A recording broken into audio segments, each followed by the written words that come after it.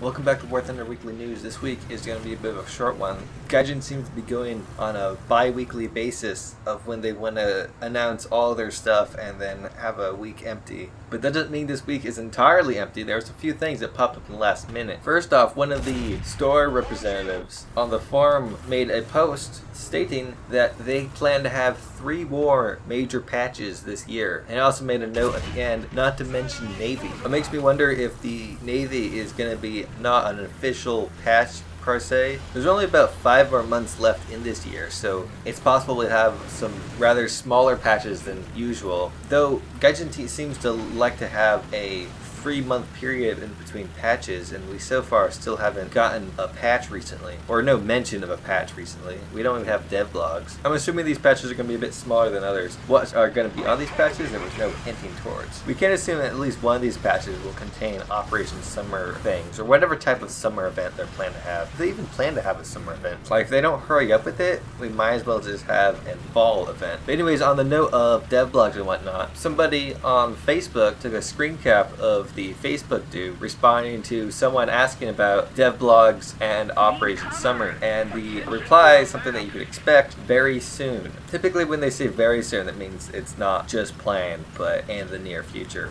I'm really hoping that next week we finally start to see some dev blogs, or at least Operation S.U.M.M.E.R in whatever form it happens to be. Although he could just be talking about the German destroyer that we're guaranteed to see next week, because we've been seeing these destroyers on a bi-weekly basis. Also, on the note of Operation S.U.M.M.E.R, people have been trying to speculate exactly what is going to be in this. And in the past, Gaijin has talked about giving out more Chinese vehicles as event vehicles, which I'm not too much support for, because I like the idea of a Chinese tech tree, but I guess it wouldn't hurt in the meantime. A large portion of the Italian tree is currently in the German tree as well, so it's not too big of a deal. And I guess the Chinese tree isn't the most important thing. But in the same lieu of that, over on the Chinese side of things, they have actually gotten some dev blogs for vehicles that we haven't gotten yet. 3 vehicles. First is the Hawk 3, which is interesting because the Hawk 3 is currently in the game file. It has been for quite some time. I didn't actually read the dev blog because it's in Chinese and I was a little lazy to try to translate and everything. But the Hawk 3 isn't exactly a mysterious aircraft. I think it's a US aircraft. The US only used it slightly, and it saw more action in China. They're also getting I guess a special T-34-85. I don't know what's special about it because I didn't read the dev blog because it's in Chinese and the Google translator is kind of terrible, and I don't really think there's anything that I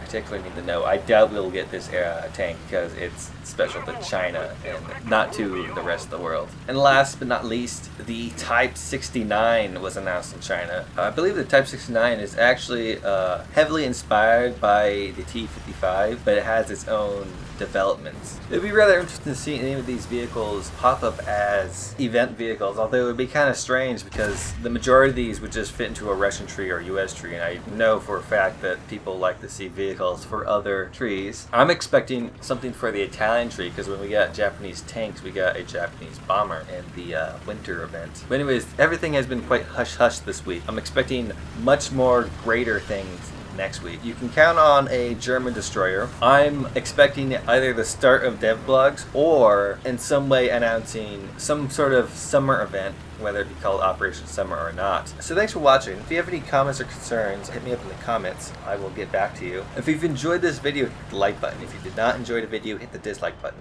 If you want to see more, hit the subscribe button. I make news videos every week, and sometimes in between the week I throw in whatever. Lately I've been working on a Chinese tech tree. It's quite the adventure. A lot of very interesting vehicles in China during the 40s and 50s, and I like to get those out whenever, really. Plan to have one out tomorrow. But anyways, thanks for watching. Have a great day.